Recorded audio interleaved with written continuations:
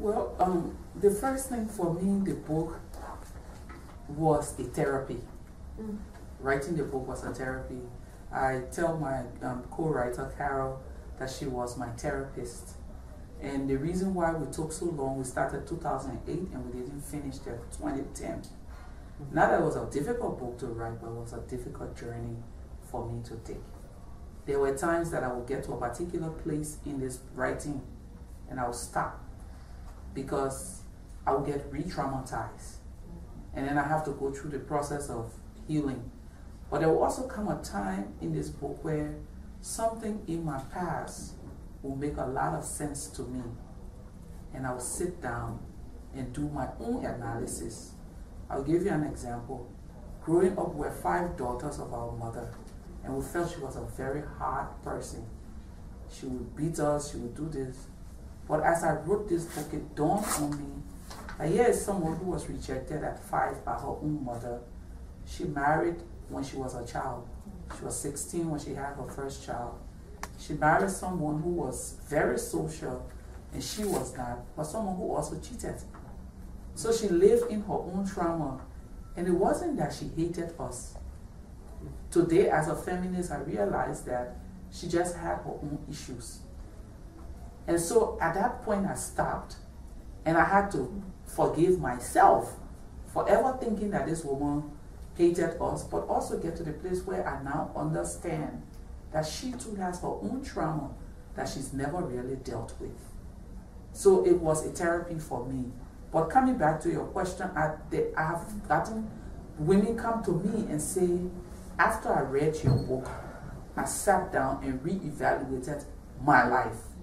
And I'm taking this decision because of where I find myself. So beyond helping me, I'm hoping that it can help people to see some of the challenges. And when I wrote the book, I never imagined that I would win the Nobel Peace Prize. The book came out 1 month. As a matter of fact, the day of the Nobel announcement was the last day of my book tour. I was ending tour. And so I was the last person practically on the face of this earth that knew I had won the prize. Because I just stepped off a plane like 5 hours after the prize was announced. So I didn't think I would win to be profiled globally like this. And maybe God has its way, we say he has a sense of humor, that if I probably had the prize, I would want to be a bit diplomatic. But at the time, this was a grassroots activist telling her story. And today, people reading this book will say, this is the life of the Nobel Peace Prize winner.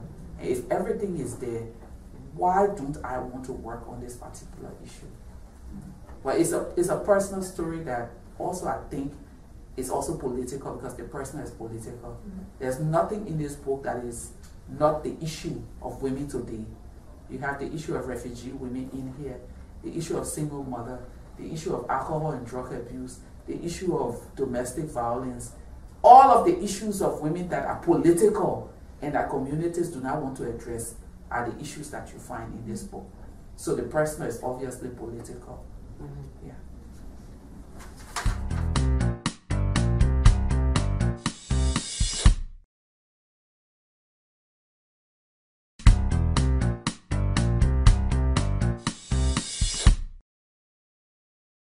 It's truly an honor for me to be here at the premiere of what is this book, Mighty Be Our Powers. I was passing through, and usually that's the problem with being a Nobel laureate.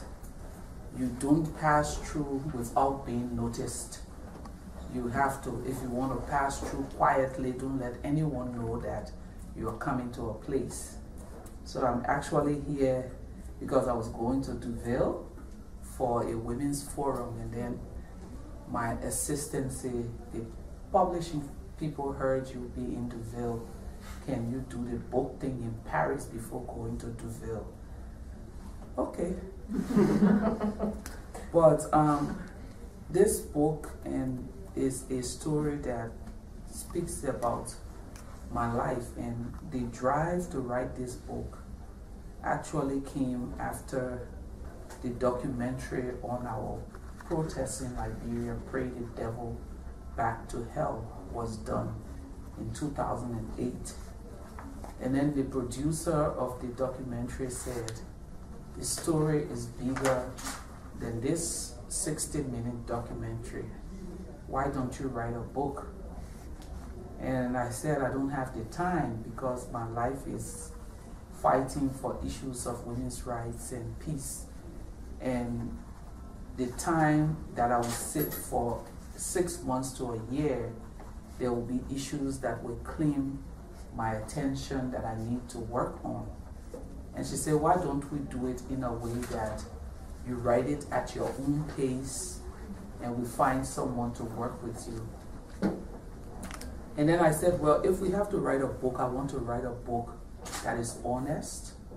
I want to write a book that speaks to the situation of women everywhere.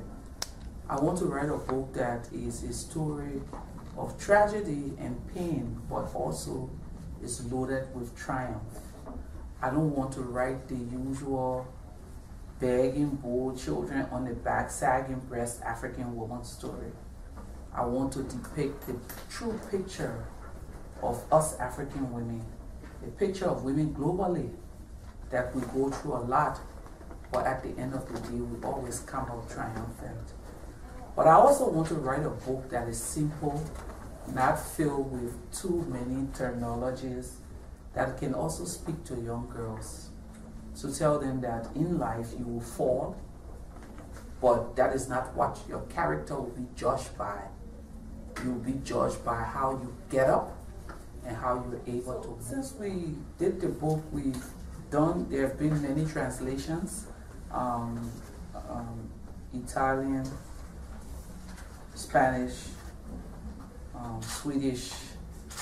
Unfortunately, all of those translations that have been done, I haven't gone to any of the launch of the book, and I'm happy to be in France to do this one with Belfont. But what we've gotten, the reviews from the book, especially from women in different communities, is that I meet rich women in New York who tell me, this book spoke to me. It is my story. And then I meet women in countries that are going through conflict, and they tell me, this is my story. And I feel fulfilled, because if this is a book that speaks to women everywhere, but also meet with young girls and they say to me, Madam Gbowee, we want to thank you, because usually people write books and they don't write their shortcomings in the book. But you were honest to put in your fight with alcohol and to put in all of the problems with your relationship. That was very brave. And I thought, when you say you're brave in fighting for peace and social justice, you also have to be brave to let the world know that you too have some demons in your closet that you have to fight every day. But this book has also made it a mandate, a continuous mandate for me to lend my voice to continuing to fight for women's rights globally. So from the fight to including women at the peace table, to the fight of sexual exploitation and abuse in schools, to finding solutions for problems with reproductive health and rights in communities where we have issues. Those are the things that I continue to do in my life, added with the fact that the book will contribute €1, €1 to on every purchase to my foundation, is to provide educational opportunity for girls who I see, like myself, immense challenges in their communities, but are determined to go to school. And we take those girls. We started since February, the foundation. We started with 4, today we have 30 on our scholarships, and we provide everything. Full 4 years. Your parents have nothing to worry about. And we have students in school in Ghana, in US, and Liberia. We will continue to add the number of, but this is just where I find myself today, and I'm happy to be here and happy to take questions, even if you want to know about my love life.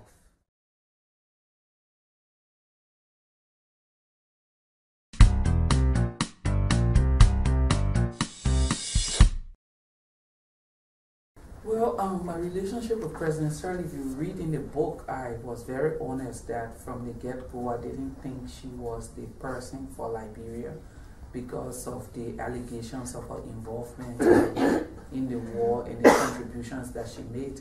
I autographed a copy of my book. I gave it to her. She read it. And I asked what was her impression. She said, we have to talk. We haven't had the time to talk yet about the book, but she felt like it was generally was a very good book. That was what she said to me. She said, Leymah, I think you need to bring your book into the country. She has done a book also so that your book and my book could be read to girls in different schools so that they see the stories of our lives and where we have come. I always did my work from the grassroots. I pride myself in the fact that I don't need government to function because the needs are great. I don't have to be politically aligned to anyone in order to do what I do. As a matter of fact, it's going to be in my interest if I'm not politically aligned to anyone in order to do my work, because I work at the community level and I have never in my life taken any money from government to do what I do. Today, it was by the grace of God that I got the prize. And with the prize now, I'm thinking, what do I do? And not, so most people say, so politically, are you involved? I've been asked by the president to lead the national reconciliation process. But that is a process that has a lot of challenges that seems not to be going anywhere. So we're in a conversation about me stepping out of that role. I don't think I want to continue to play at that national level. I want to do my work at the grassroots level. So we have a relationship. I have access to her office as a Nobelist. I go there to share stuff. One of the things that I recognized from the beginning, even before the prize, was that governments have structures and institutions, but they are not very functional. So when you go into communities, there have been communities that I go into to work with girls, and the statistics of girls finishing school, or the statistics of girls pregnant, or the statistics of abuse and exploitation is not coming to the attention of the government. So one of the things I do now is every time I get a report from the field, from my staff, once we validate, I personally sit at my computer and do a special copy of that report with all of the human interest story, take it to the president's office, hand it to her and say, this is your bedtime story, read it. So I think that kind of access is good for me. I'm not going because I want something. I feel like I'm at a unique place where I work in the community and I'm able to take the stories from the community to national government and take the stories from national government at the international level. Is everything okay in Liberia? I would give President Sirleaf a 75% average. She has done well in terms of trying to bring back the basic infrastructure. But we all know that there are certain menaces in governments that we need to work on. And one of the biggest problems of Liberia is corruption.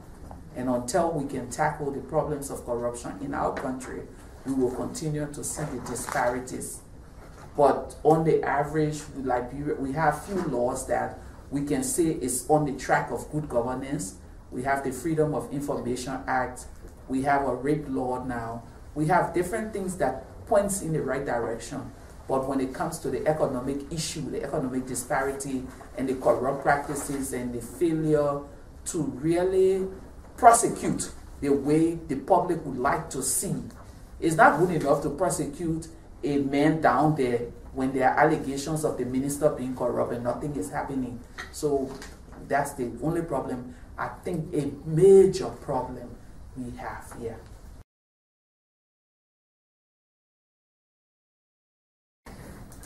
Well, to answer your question, when it comes to disappointment, it's not just one way. I mean, I went back home from the Clinton Global Initiative and from the General Assembly stuff that we had to do there.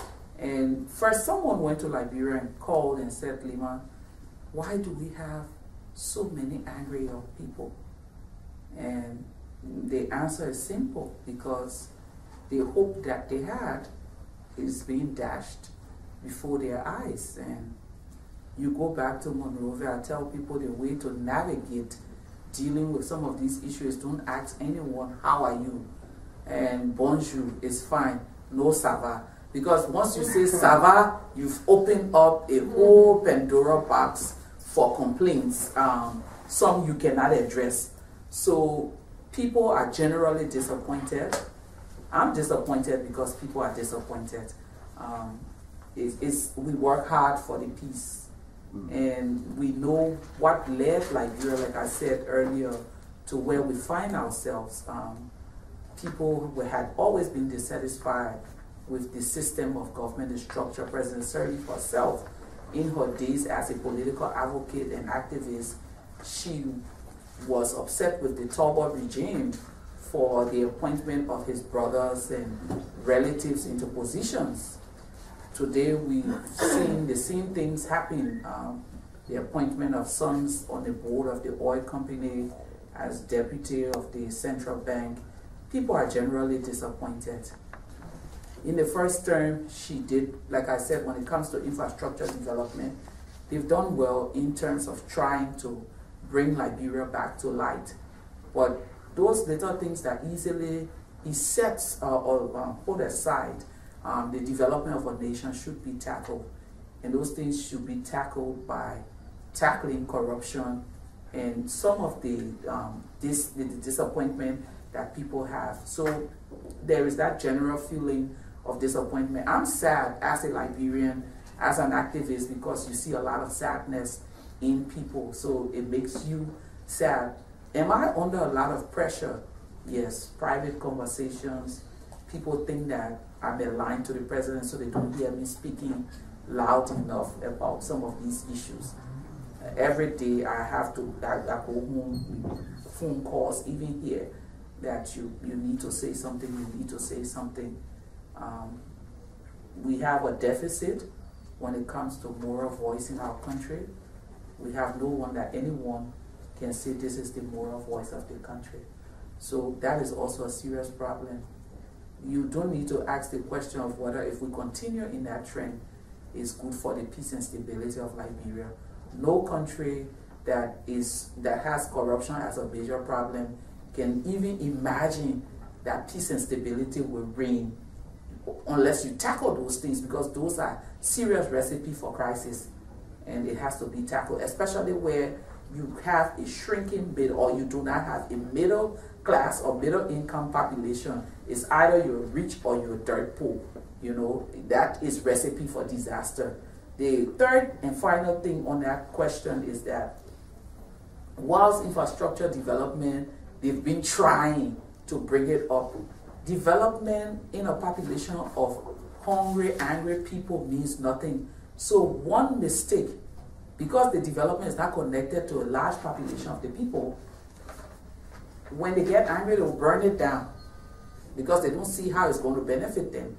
So that's another issue. So we have a responsibility, whether we like it or not, to speak the truth and to say a lot of things. And I feel like at some point I have been a disappointment also to myself and to the Liberian people, because not speaking is also as bad as being a part of some of the systems that have taken place. And that I'm choosing to do this in France, I'll probably be called a coward because I should be home and doing this.